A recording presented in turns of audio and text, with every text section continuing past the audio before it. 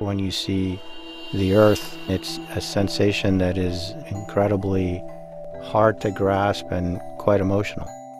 It's really very impactful to see the place where the entirety of human history has occurred below you, looking a lot like it does on maps and globes, but actually being real.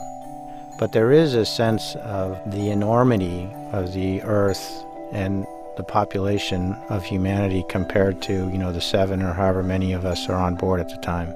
You can absolutely see effects of human presence on the planet. You can see air pollution, contamination by just a sort of a different hue to the air. You can see deforestation. From my first flight in 1995 to my last in 2007, a lot of bodies of water have noticeably become smaller.